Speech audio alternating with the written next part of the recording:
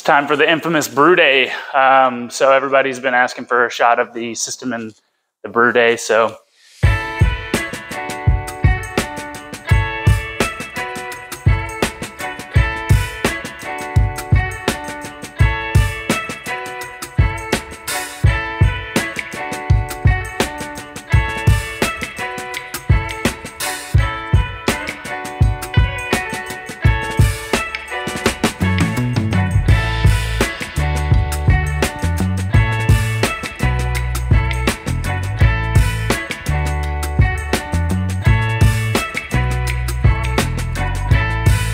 is about 3 o'clock right now. Today's a Monday. I had to come in after their service for today because I was up in Dallas for a Christmas party on Sunday, so I couldn't brew then. So I'm brewing today, which is a late start, but we'll see if we can get this knocked out and not be here too late. But yeah, this is just going to be the overview of how I brew on this system. And today we're brewing 13 degrees Tmavé. We need to catch up because we are running out. So yeah, let's get started. All right, we got our trusty pickle bucket here. Decided to bring us out here to this old scale. So this is like an antique scale for, I'm not exactly sure what they used to use it for, but this is pretty dope. So I'm going to need 19 pounds of Munich Type 1 and 16 pounds of Carafa Special 2 in this recipe. And then it's 165 pounds of vitamin pills, which is, they come in 55-pound bags, so it's 3 bags of that. So what I'm gonna do is go ahead and set this to 16 pounds so I can get my Carafa Special 2 weight up.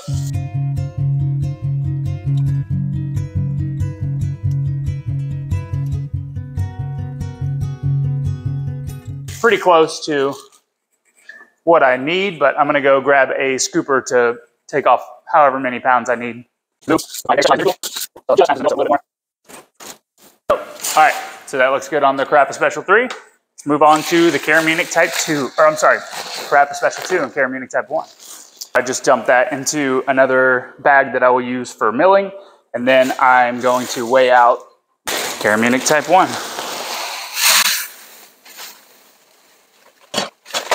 All right, looks like that was a little shy, so I will have to open my other bag. These bags have a pretty interesting braided rope that keeps the bag shut, and it takes quite a bit of dexterity to and just 1,000 times trying to get that down. But basically, you pull it right and it comes out. So now I will use my handy dandy measuring tool that fell on the ground again to weigh the last few pounds. Close. So this Munich Type 1 is a caramel malt. So it builds a lot of nice caramelized sugar character, adds to the sweetness in the body of the beer. And then Carafa Special 2 is a roasted malt, obviously, as I just said. And special means that it's dehusked, which removes the husk after it's been roasted, so that doesn't contribute any more bitterness to it than it already will. That's what grain looks like.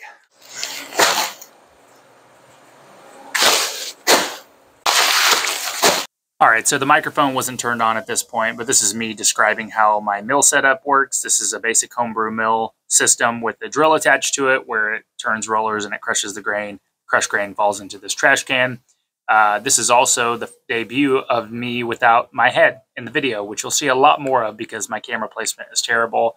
Bear with me. I'm trying to get used to angles and all of that. But yeah, most of the video is me headless. All right, so before I forget, I am running water through my filter and filling up my kettle for the strike volume. So I'm going to fill up I think a barrel and a half or 2 barrels. I can't remember. It's hard to access the recipe while I'm filming. So I will double check that and fill it adequately. I have a rag over that faucet because it sprays water everywhere. So just so you know. But yeah, so I'll be filling this up. Be turning the burners on and letting this heat up to the appropriate temperature before we begin mashing in. It is milled. Looking nice and good. Now we have our hot water, or I'm sorry, hot liquor. I'm going to recirculate this water so that we have an accurate temperature.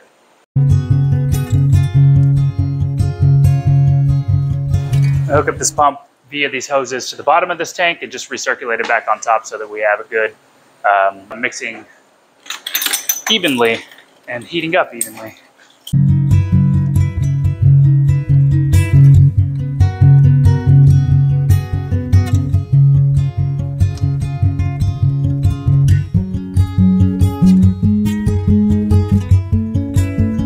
what I'm going to do is open my valve for my hot liquor tank, or boil kettle really. Crack that so that water starts flowing through, because this is not a self-priming pump. You have to get water flowing through the pump housing so that when you turn it on, it doesn't just cavitate. All right, so now we're rolling good. I'm recirculating from the bottom of this tank into the pump, out, up, and then it's just creating a little whirlpool in there so that we can have, or even heating up of the hot liquor as it reaches the final few degrees. Right now we're looking at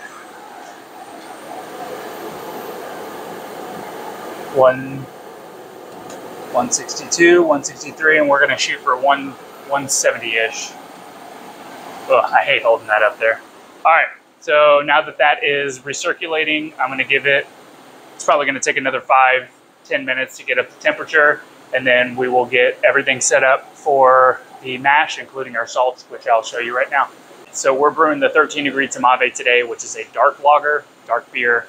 The roasted malts in the dark beer are acidic and adjust the pH of the mash down lower. So we need to compensate for that by adding some baking soda. Normally on a pale lager, like the 12-degree or 10-degree, we'll add some calcium chloride or gypsum, or both, to acidify the mash, because that's a very basic grain bill. So what I've got over here is 12 grams of baking soda staged up so that we have pH adjustment for this dark lager mash. All right, I've grabbed my trusty mash paddle, got my grain bins pulled over here. I'm gonna dunk this in my mash tun and pull up a step ladder so that I can mash in. This pail that I used to mill in with to introduce the grain as I'm mashing. Also, as I'm doing this, it's occurring to me that this is all very, very, very basic, very homebrewy type ways of brewing shit. Beer, sorry, YouTube. But it works, and there's nothing fancy here. So I just want to have the viewers keep that in mind. So I checked the temperature of our strike water, and it's a little bit warmer than the thermometer was reading. So I used a digital thermometer just to, again, always check yourself. It's about 2 degrees higher than I was anticipating, so it's about ready to introduce the first layer of water into the mash tun. So that we're gonna bring the hot water above the grate so that the grain has something to land on and it's not just gonna be dry on the grates. And then and then I will just proceed mashing in. Hopefully I'll get a better camera angle over here, but let me go ahead and switch this up now. All right, we're gonna toss our baking soda in. That's gonna get hydrated and be nice and ready for the mash. That's good enough angle.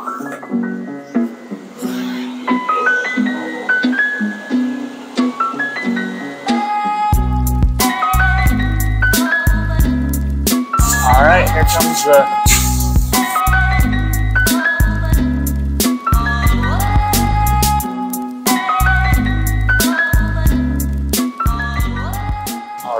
So I just forgot that I left the microphone attached to the side of this where I was mashing in at. So this is the mash.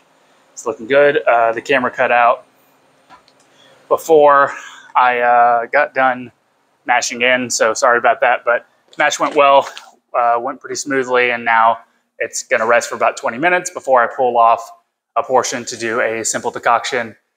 Oh, it's dark in here, so probably not great for YouTubing. This is the part where I'm gonna take a quick little break and sit down and then regroup and do the partial decoction, and I'll show you all that, and then we'll, continue the brewing process. I'll probably fill up the kettle again to start heating up heating up sparge water, and then we'll be back at it. Went ahead and scooped some of the mash out into this big pot. I'm gonna turn on these burners on the stovetop. So this is where I'm going to do my partial decoction at. Again, this is not a decoction in the sense that we're looking for any step mashing or any conversion whatsoever. We're just boiling, basically impart tannins into the wort, because that's one of the side effects of decoction. It's a flavor contributor, as well as caramelize some of the sugar, so we get some of that Maillard reaction. And yeah, this is mostly just for flavor. So we're going to do that and boil for about 20 minutes, and then reintroduce it into the mash.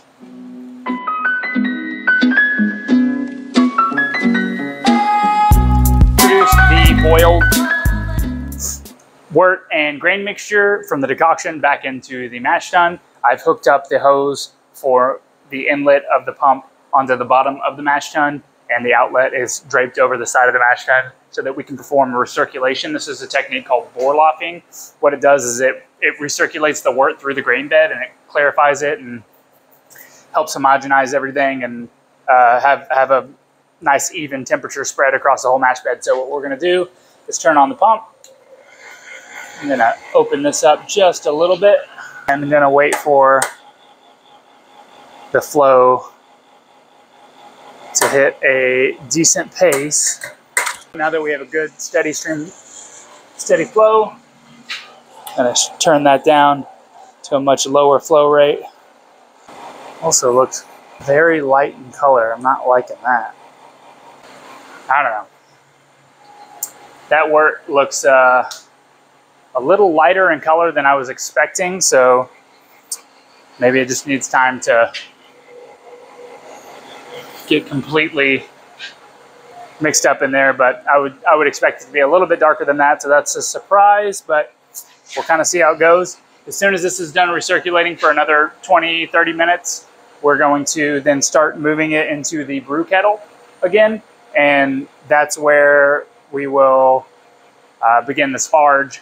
We will take a first wort sample from there and take a gravity reading and a pH reading, and that'll give us some more insight into how our extraction was and what the color of the wort is. So we'll be back when that happens. Ready. So I'm taking this hose now that our recirculation is done, and to comment on the comment that I made earlier about it looking light in color. I was correct. I think it was just the first bit of water in the bottom of the mash tun that had not been fully mixed in with the rest of the wort. And so it was a little bit lighter in color, but now it's looking pretty dark and roasty and beautiful. So I'm just kind of rinsing off this end of the hose because it's got a bunch of grain stuck to it. And I'm going to attach it to my brew kettle. Crack this open, and I'm going to turn on the pump. And I want this flow rate to be pretty even and steady. Totally forgot. I need to take a sample. And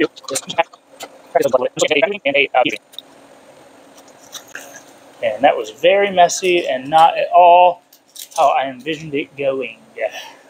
That's okay. We're not perfect here at the Tanglefoot. Nice, look at that. Nice and dark. I'll set that over here to cool and resume the sparge. Resume the pumping from the bottom of the mash tun into the brew kettle. And I mentioned earlier that I was going to have hot water in the hot liquor tank and sparge with that, but I forgot that I am trying a new technique where I'm using the hot water from the water heater, running it through the filter, and then just sparging with that. So it's a pretty, I think it's sitting at like 160 or 170, so pretty good temperature for sparging. So I'm going to try that and then see how that works. This setup is not the fanciest of sparging techniques, but it'll do. So what I'm doing now is I'm watching the grain bed. I guess I should take my earbuds out. I'm watching the grain bed. And what I want is I want to keep about an inch of water above that grain bed. So kind of the tricky part of this is that, and this comes with brewing experience, but This grain bed in particular, I was mentioning earlier, these dark beers are like my favorites to brew because they're so buoyant and nice and loose, and they just feel great and smell great. But with that comes this kind of false buoyancy of how much liquid is in here with the grain. So I can put, you know, I can stick to that 1 inch rule, but in reality, it's going to be more buoyant and stratified than it would be if it was all Pilsner malt. And what that means is that there's more liquid in there than there would be. There's more liquid in there with that 1 inch buffer that I'm talking about than would be in another less buoyant mash. And so I'm kind of shooting in between those two kind of different types of mashes, where I want to keep that layer of water on top, but I also don't want to flood this with too much water that it dilutes all of the work in there and I'm extracting less sugar. Anyways, I feel like I'm not making a lot of sense, but I'm going to play this by ear and just kind of eyeball it. Like that to me is an adequate amount of water for this particular mash. And then we'll just keep the pump speed keeping up with the flow rate of this sparge water. So we just extracted a bunch of sugar from that grain. We converted it during the mash step, and now we want to move all of that work into our brew kettle. And this hot water will hopefully rinse as much sugar out of it as we can, and then collect all the work in the brew kettle. So I'm going to continue doing this. This is going to take a while, and then I'm going to, once this is at a stasis, like a good kind of flow rate between the two, and I'm going to go ahead and start working on the fermentation vessel and get that sanitized. So now we need to make up some sanitizer solution. Sand and clean. Some gaskets. Tees. Valves. Sight glass. Sample port. And all those connecting gaskets. Also needed this racking arm. So sanitizing all of these in preparation for sanitizing this fermentation vessel. All right, now that this sample has had time to cool down a little bit, we're gonna collect a little bit in our dropper and then place it onto a clean, dry refractometer. Close that up and then give it a look-see. All right, that's looking like 17.2-ish. Let me check with my actual eye. Yep, that's about right. So seems a little slightly tiny bit lower than I was expecting. I was expecting like maybe 19 degrees Plato, but we'll check kettle full gravity and then adjust if we need to, increase the boil time or whatever if we didn't get quite the efficiency we were expecting. But we are continuing to sparge, and it looks like we need to increase our sparge speed slightly. I increased the pump speed just a bit to catch up because it was filling up too much, but just now we just adjust and wait for that to fill up. All right, next step is pH. Let's turn this on, open that with one hand, give it a dunk.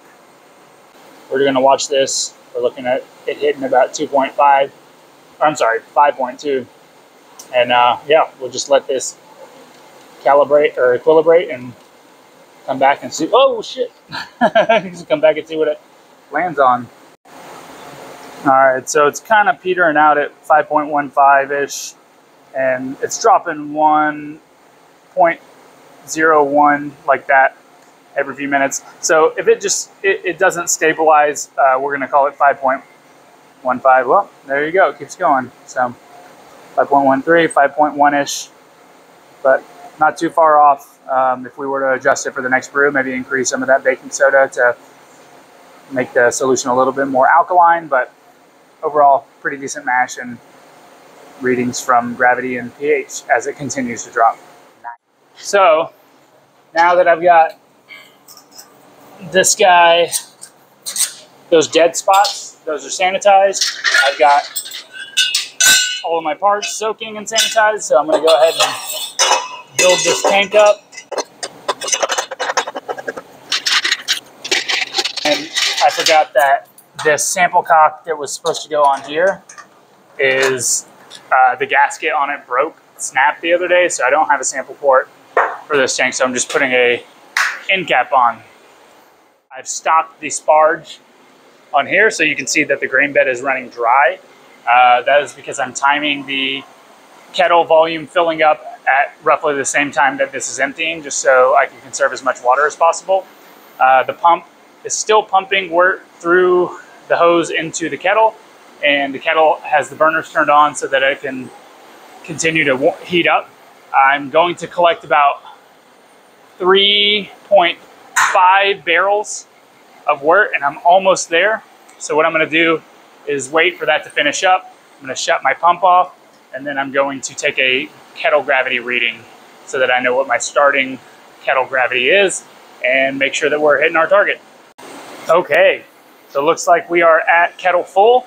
I'm going to go ahead and shut my pump off. I'm going to shut that valve, turn this off. I'm going to turn off the valve to my kettle. I'm going to remove this lid for just a second while I take my gravity sample. Ooh, nice. And I only need a small sample for this gravity reading because I'm not doing a pH reading for the kettle full. I'm going to leave that lid on so that it can retain as much heat as possible. And I'm going to allow this to cool in the reach-in cooler since this is significantly warmer than the other sample was. So we'll be back as soon as this comes up to a boil. All right, we're back with the refractometer.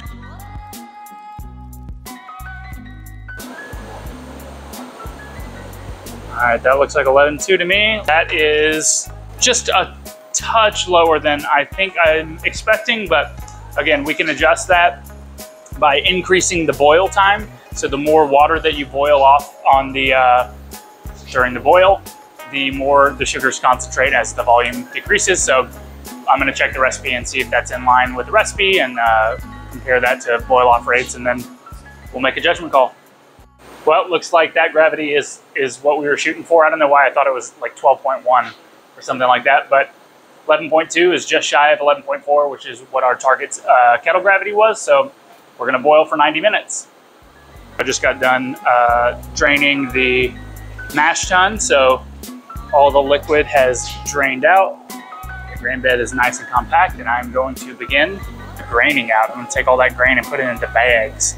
Admittedly, this is one of the more janky parts of the process, but hey, I don't have any special chute for this mash tun, so I have to make do with what I got. So I got some deep hotel pan and a couple of, well, I have a scooper, just a saucepan, and then I've got all of the bags that we had the grain in is what I'm going to end up putting the spent grain into. So normally on a regular brew day, I would fill these bags up, set them outside, and then call a farmer, a rancher that comes and picks it up and feeds it to his cattle. But seeing how it's getting late and this won't be ready for probably another hour or so till like 8 o'clock at night, so I'm just going to toss it in the trash. So anyways, let's get to it.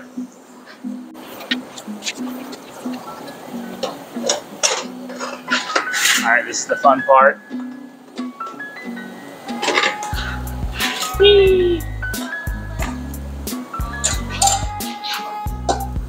So my janky method here is that I fill up this hotel pan with spent grain, and then I kind of maneuver it into one of these grain bags in a very awkward fashion,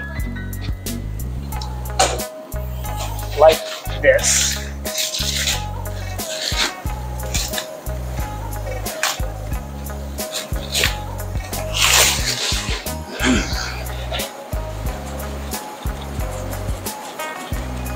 Ta-da! Very nice. So I guess the camera's cutting off on me. One thing that I didn't show was that at the very end of this barge, about with a half barrel left that I needed to collect in the kettle, I switched over to cold water, or cool city water, to sparge with so that it cooled this down so that it was manageable to work with. Otherwise, this would be like 160 degrees and be pretty hot. So that's one thing. Just filled up a bag. I'll show you that again because, again, the camera cut off, and I guess I'm going to check it periodically now to make sure that we are recording. I hope so.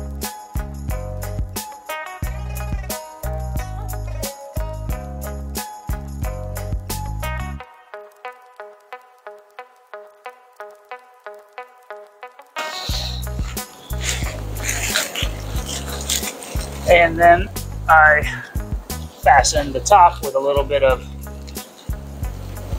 plastic wrap that's stretched out. It makes a nice little elastic rope. All right, so I'm gonna continue doing this. I'll get it cleaned out, and then maybe I'll show spraying it down and stuff like that. All right, let's check it out. We're coming up to a boil right now. This hop break is always, it kind of forms this protein foam cap that will expand and boil over if you don't watch it. So what I do is I generally like to beat it down with the paddle as it begins to get more of a rolling boil. So we're gonna let this continue to raise. This is, remember this thermometer is about 2 degrees off, so it is at a boil right now, but we're gonna let it get to a real rolling boil, and then we'll call the time and start our 90-minute timer, and then we'll get our hops weighed out. I know everybody loves seeing hops. All right, so I'm gonna spray all this grain in the back so that I can then take this bucket or this pot and scoop it out with the last little remaining bit. All right, so I'm running Sandy from the bottom of the tank through the pump, back through the CIP arm, and it is sanitizing the inside of the tank. Once that's done, I'll get the heat exchanger and other parts sanitized. I'm gonna finish cleaning up the mash tun. Took a break from that to go get the circuit started so that it can be sanitizing while I'm working. And once this is cleaned up, then I will get hops weighed out, because I've got about 15 minutes before I need to add the the only addition of hops in this beer. I've got yeast ready.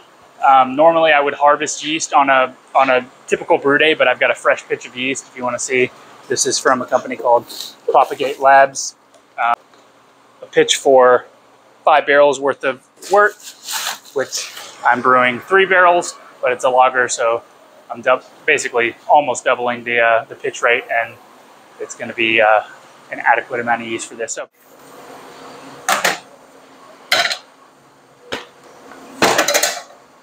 Saz hops. So I got these from a company called Hop Havoc. Oh, dope! Little gummy bears. I'm gonna go to town on them. So these are Czech Saz hops. They are 4.9% alpha acid. I don't know if you can see that. 4.9% alpha acid. This was my recipe calls for 4.5% alpha acid, so I made a quick adjustment from 37 ounces for my 60-minute boil edition to 35 ounces. So not a huge dramatic difference, but it will keep the IBUs at 30 IBUs. And I'm using this official digital thermometer as my knife to open this. And for those that don't know, hops contain a compound called alpha acids. They're boiled, the molecule isomerizes, so it becomes perceivably bitter. And so we utilize that bitterness in beer to balance from the sweetness. So we have our hops. Let me check my timer. Yeah, while I was filming that, the timer went off. So let's take the hops and add them to the boil. All right, boys and girls, here we go. It's the big addition. Yay! Hops. All righty, folks. I've got the heat exchanger right here, going through its own sanitation circuit.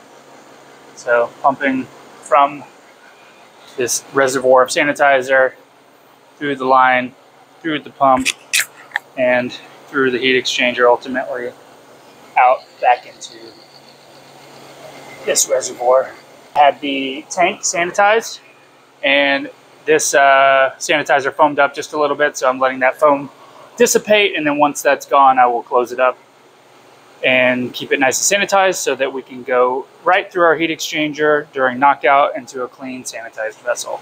Got about 25 more minutes on the boil, and in 10 minutes we will add our 15-minute addition of yeast nutrient and whirlflock. All right, so we've got, as well as the whirlflock and the yeast nutrient, we're also going to add some more salts. So this right here is gypsum, calcium sulfate. We're going to add 14 grams of this. Normally when we add salts into the mash, we just assume that those salts carry through into the final wort and then onto the finished beer.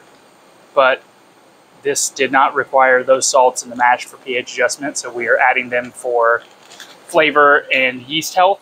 We're going to add 50 grams of calcium chloride, so that'll put us at 64, or 57, so it'll put us at 61. What? As I was doing that math, I totally spaced. Hold on. Let me recalculate. All right, public math is for the birds, so that was a miscalculation. I only needed to add it up to 72 grams. So I've got this, and then in 15 minutes we'll add this, along with about 12 Whirlflock tabs, 3, 6, 7, 8, 9, 10, 11, 12.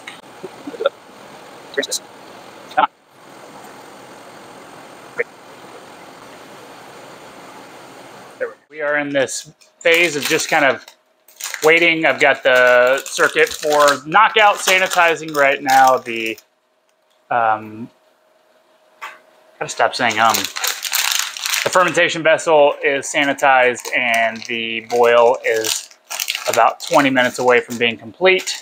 I've got these gummy bears that I'm snacking on. I'm taking a little rest, a little a little siesta in the beer saloon, and now I'm just gonna wait for about 10 minutes. Then we'll go back there, we'll knock out, and hopefully get cleaned up and head home because I'm pretty tired today. So it's about 8:30 right now. Staying up here pretty late, so we'll be back.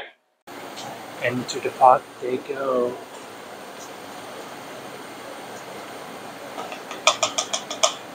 Nice. All right, so I guess the microphone cut out on this section. I cut the burner at the end of the boil. This is the whirlpool section. I'm stirring it around with my super fancy whirlpool mechanism. This is my mash paddle, and I'm just going to spin this in a centrifugal fashion so that all of the proteins that coagulated during the boil and hot material kind of collect together in the bottom of the kettle in a nice cone so that we can pull off the clean wort and not have to pull all that crap through our heat exchanger. All right, welcome back to this episode of I Want to Go Home Soon. It's late and I'm brewing. It's the first episode in the series. So, tank, sanitized, wort, boiled, whirlpooled, rested. Now we need to pump wort through the heat exchanger, clearing all the sanitizer out. And once it clears out, we will connect our sanitized line to this vessel, and we will begin the knockout process. This is a pretty hectic process, so I'm probably not going to talk too much. And if I do, I'm probably going to stumble over my words. So bear with me. I am going to take this pretty slow.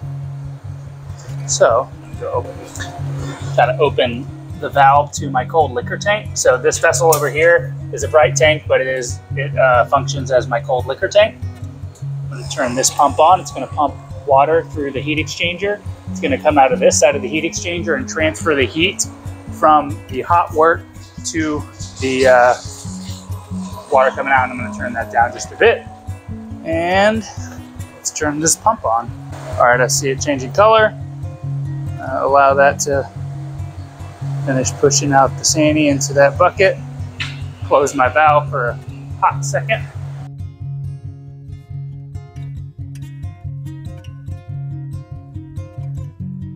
Open that, open my, oh, I forgot I had that cooling down. That's a mistake, don't ever do that, future brewers. I'll explain in just a second. I originally cut this out of the first edit, but figured I would go ahead and do a voiceover explaining what happened for a learning experience. I had closed the blow-off valve to this tank and crashed it. When you crash it, meaning you cool the tank down, the gases and the liquids inside will contract and it will pull a vacuum on the tank. And if you don't have pressure relief valves or vacuum relief valves on the tank, it can implode the tank and basically ruin the tank. So it's pretty standard in the industry to never pull from a closed tank, pull liquid out of a closed tank, or crash a tank that is closed without pressure on it. So just a little learning lesson for you in case you didn't know. So now, okay, got that rolling, water's flowing,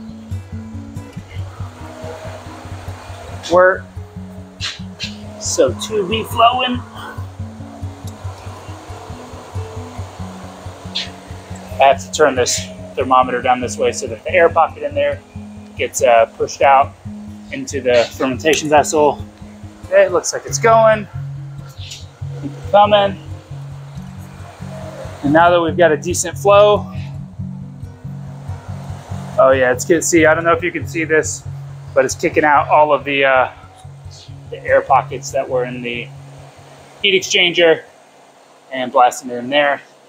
If you can see, take this off of the stand, or the shakiness. This is knocking out at around 50. So now we come over to our oxygen tank. It's at about 3, what is that, liters per minute. And you can see that oxygen is flowing pretty briskly. In fact, I'm gonna turn that down to 1.5 because that's pretty aggressive. But let's monitor our temperature. So it's raising in temperature, which means we can do one of two things. We can increase the flow rate of the cold liquor, which we can do over here by opening this up, or we can decrease the flow of the wort. So this is moving pretty quickly. It's looking pretty good. And I want to kind of keep my eye on this to see what it equilibrates out at, because I don't think it'll stay at 60. I think it'll actually continue to grow or continue to raise.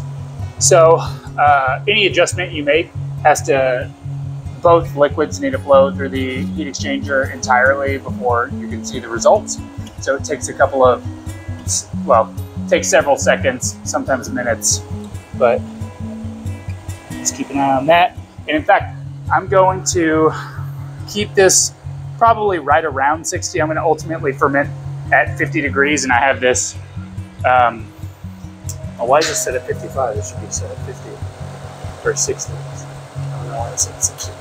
So I'm ultimately going to ferment this at 50 degrees, but due to the nature of the volume of my cold liquor tank, AKA this bright tank that I use as a cold liquor tank, I am not able to knock out super efficiently right now. So I have to knock out at a higher temperature than I ferment at, and then I'm needing to crash the rest of the way with the glycol system. Hopefully that was a relatively clear explanation of what's happening. This is collecting the hot water, and then this is the knockout process. So it looks like we've already dropped. We would probably send the half barrel through already, which is good, but you can see this was at 3.5 barrels and it's already down to like 2.9.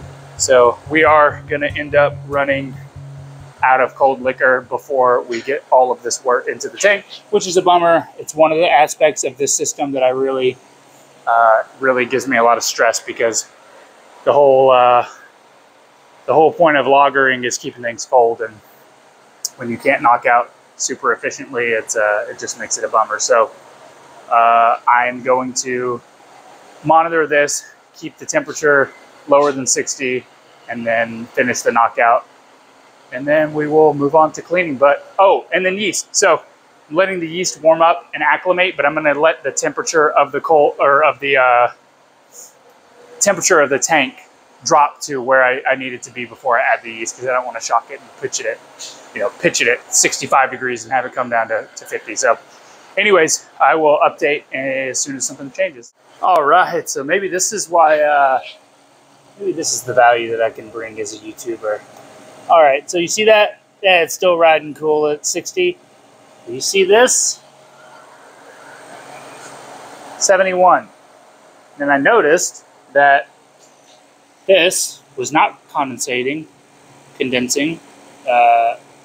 and it didn't feel very cold.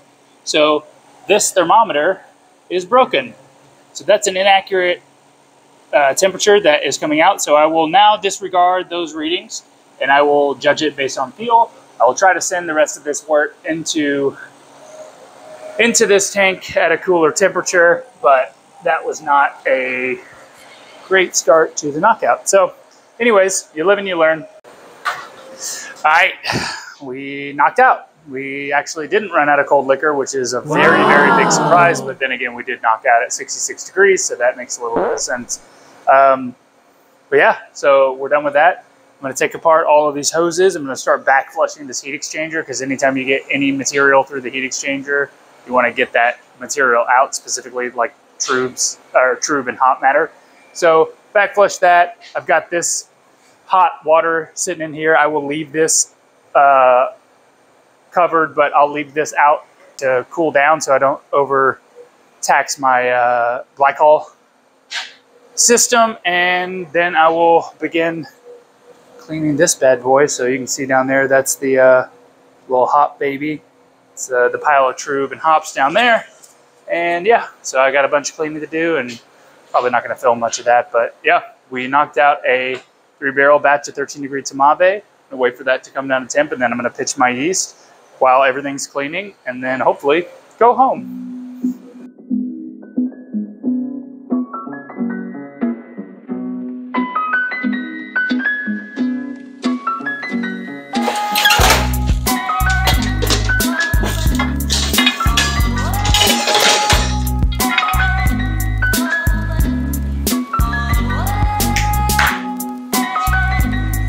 And that's all, folks.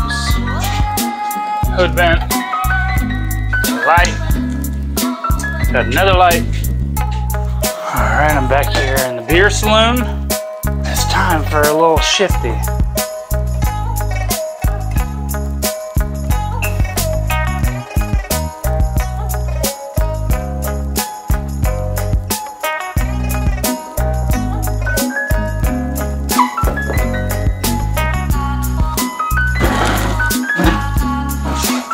Oh, all right. So, that was a little brew day action for you. Na zdraví. Yep, so successful brew day, a couple of hiccups. I forgot to mention, I didn't take a video of it, but the final gravity came in just shy of where I was looking to land. It was about 12.2, 12.3, so it's a little bit low. So I will probably need to adjust that recipe for a different boil off rate than what I have in there, because I think it's assuming I'm boiling more vigorously and more water is being evaporated and condensing more. So I'll have to adjust that. But other than that, the hot side of the brew day went well. The hiccup during the knockout, the thermometer being broken, that's a bummer, but I do have a backup, so that's good. Filled the fermenter up. It was a little warmer than I expected, so I let it cool down, and then pitched yeast, and yeah, that went smoothly. Cleaned everything up, put everything back, and now I am sitting here. I don't know if you can tell, but I'm soaked. That is the aftermath of legs on the ground getting splashed on all brew day. So, but I'm just enjoying this beer now. This is a 12-degree pale lager. Yeah, it's like 10:20 at night right now. I'm gonna finish this and then head back to the house, take a shower, and then get up tomorrow and do some other beer work. So I hope that you enjoyed this. A few people were asking in the comments on other videos. So this is a day in the brewery here at Tanglefoot Brewing. Anyways, I hope you enjoyed it, and can't wait to get back to it and do another video covering some other part of the process. Cheers, na zdraví, have a good night.